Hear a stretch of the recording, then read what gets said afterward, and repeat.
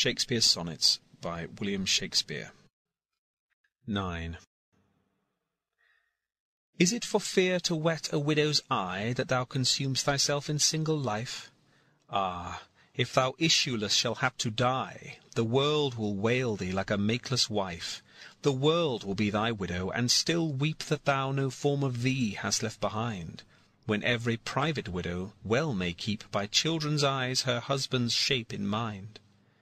Look what an unthrift in the world doth spend, shifts but his place, for still the world enjoys it. But beauty's waste hath in the world an end, and kept unused, the user so destroys it. No love towards others in that bosom sits, that on himself such murderous shame commits.